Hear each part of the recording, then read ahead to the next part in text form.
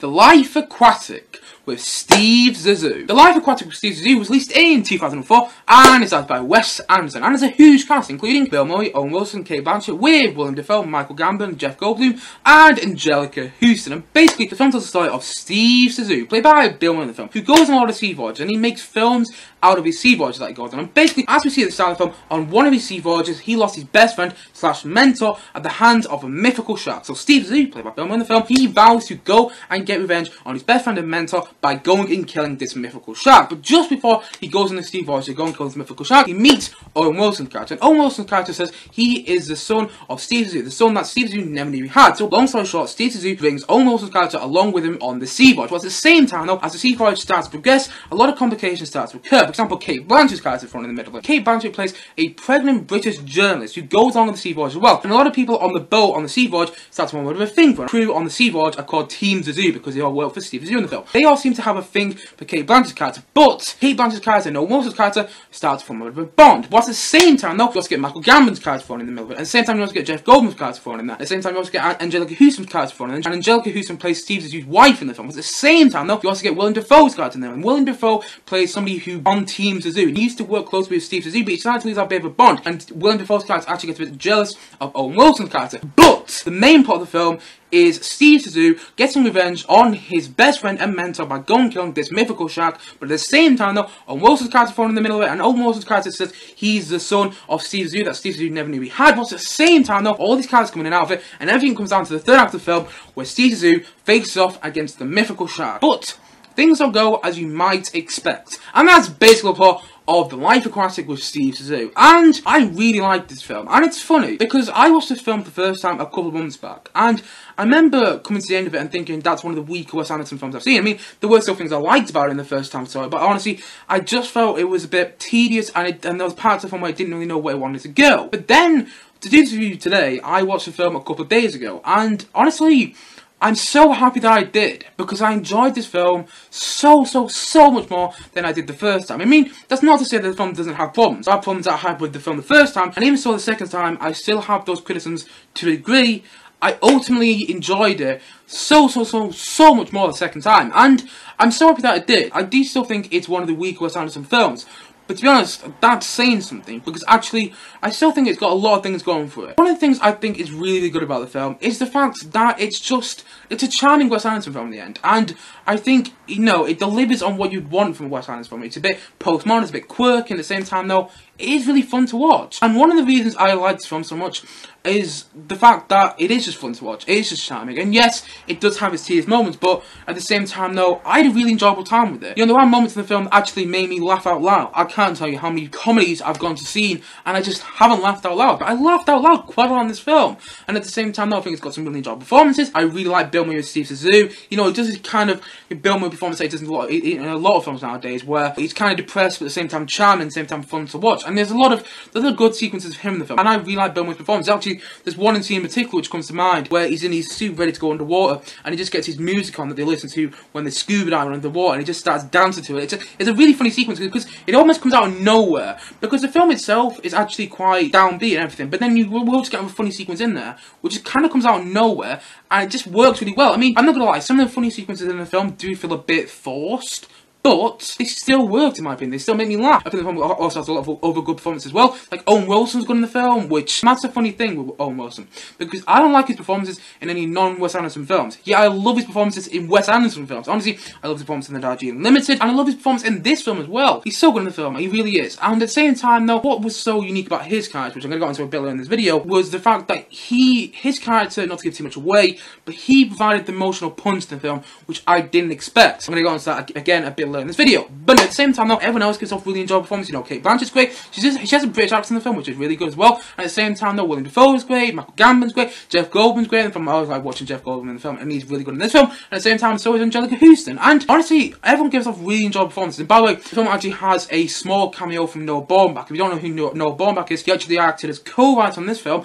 As well as that, he also went to write and direct Marriage Story in 2019, which is a film I really like, which got a lot of Oscar nominations, I think, by the way, as well. And I really like Marriage Story, so kind of nice seeing a small cameo from him. I only noticed it the second time, because the first time I didn't actually know that, Noah Baumbach actually acted as a co-writer in the film. And then he pops up in a scene, I think it's involving Bill Murray, Michael Gambon, and I think Owen Wilson guys, he just pops in the background of the scene. He's got no line of dialogue. So like, oh, that's Noah Baumbach. But anyway, there's a lot of movie trivia in there. But anyway, going on to that thing with the emotional punch, though. Now, this is where I think the film succeeds. I think the best Wes Anderson films are films which, they're really, really fun to watch, but then you get to a certain point, probably in the third act of the film, not always in the third act of the film, but probably in the third act of the film, you'll have that emotional punch, and the emotional punch just works so, so well. I'm not going to get into what the emotional punch was, but honestly, when it came, I was like, oh, wow, I didn't expect that coming at all. I mean, obviously I knew it was coming the second time. The first time it came, I was like, oh my god.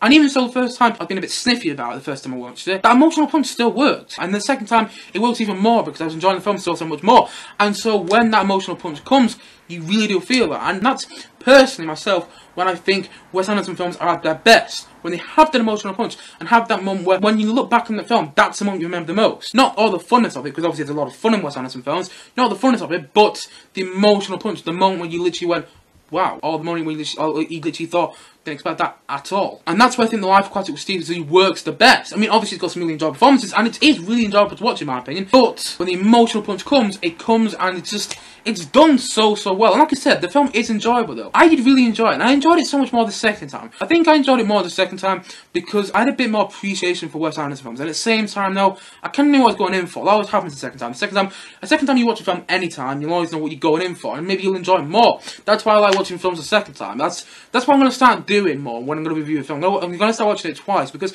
sometimes you might watch a film the first time, not like it that much, and then sometimes you watch it a second time and actually really like it. And that's kind of how I feel about this film.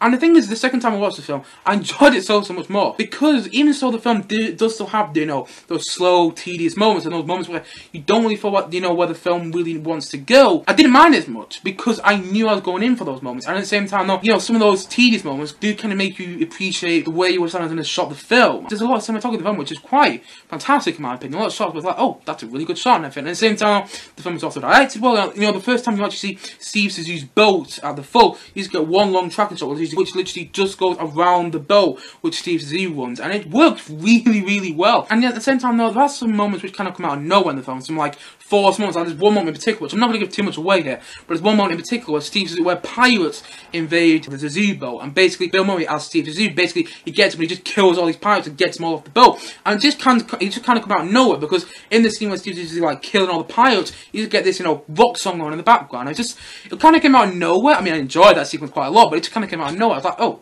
okay. But yeah, there are some forced moments in the film, but I still think, it works for the most part. And even so, there are some slow moments I didn't mind so much, because when you have those moments when it delivers, when you have those moments where things are happening which you kind of want to happen for so long in this film, it just worked where it needed to. That's what I'm trying to say. The film worked where it needed to, and even so it does have those slow moments, I didn't mind as much. And I will say this, if you are thinking about watching this film, which I do recommend you do, go watch another Wes Anderson film before this, because you will kind of know what you're going in for though. Because honestly, there are parts of the film which are very Wes Anderson, and if you watch a Wes Anderson film, you know what I mean. Not too dimension, not direction. I said before and I say again, the whole thing with the camera knowing where the story is going for the actual characters to do in the film. And we like that about Wes Anderson films, and we like that about this Wes Anderson film. But you might want to watch another Wes Anderson film before you go into this one, just so you kind of know what you're going in for. But personally, all of that, Wes Anderson postmodern direction never really bothered me in this film. I actually kind of liked it about it.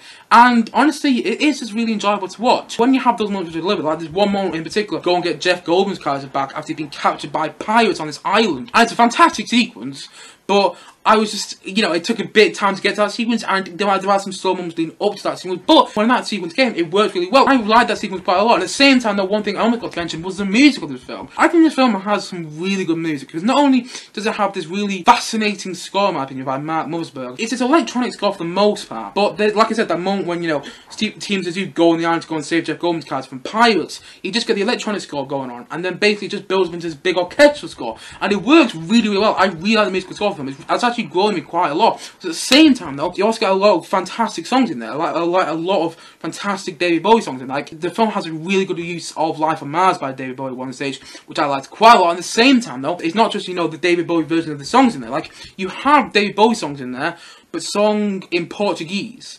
by this guy who's on the boat, you know, on the sea voyage with Team Zissou, with all the characters in the film. You just have this guy for the film who just sings David Bowie songs in Portuguese. There's one moment in the film where he was singing Changes by David Bowie, and, you know, I didn't actually realise he was singing Changes straight away because he was singing in Portuguese. And I actually really liked that about it. You know, not many films would actually have somebody singing, you know, a song by a famous artist, but in a different language. And actually, I felt that was really unique about it. And at the same time, though, going into that whole uniqueness of it, I think the film is actually quite odd.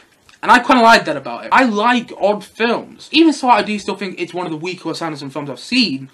To be honest, that's saying something, because it's still got a lot of things going for it. Yes, it's tedious. Yes, it's slow on some stages. And yes, there are some forced moments in the film, which I don't think work as well as it could have done. But I really like it, and I really like this film because it's fun. It was really fun in my opinion, especially the second time I watched it. It was really fun and really enjoyable, only up to a certain moment, because then it had this big emotional punch, which is when I think the film worked at its best. And personally, I really like this film. So for that reason, I'm going to say that The Life Aquatic with Steve Zissou, I'm going to say that it's an 8.1 out of 10. I mean, this film isn't for everyone, and that's fine, honestly. So I can see why some people might lose patience with this film. I can see why, you know, some people might just think this film is alright, nothing particularly special. I mean, like I did the first time. When I watched the film, I just thought it was fine, nothing particularly special. But then the second time, the funny thing is, I enjoyed it so much more. Whether it was just, you know, the bond between Bill Murray's character, Steve Zissou, or Owen Wilson's character, or whether it was just the emotional punch in the third act of the film, or whether it was just, you know, the moments in the film where the characters just kind of become more than, you know, two-dimensional characters, no pun intended. When you actually dive into them, there's a bit more to them than there is. Or, you know, the moments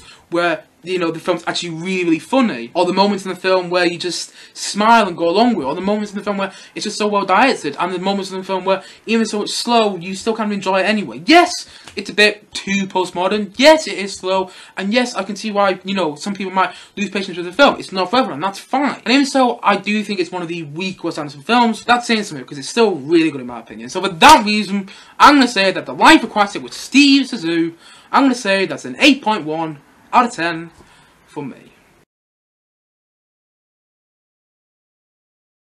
Anyway guys, what do you think of The Life Aquatic with Steve Zissou? Do you love it, do you hate it, or have you just not watched it? If not, why not? Please do comment down below, let me know your thoughts in the comment section below. Anyway guys, thank you as always for watching, and if you haven't yet, please do click down below and like, subscribe on the video, and look forward to many more both film and TV coming very soon on this channel. See you guys again soon, but bye for now, bye!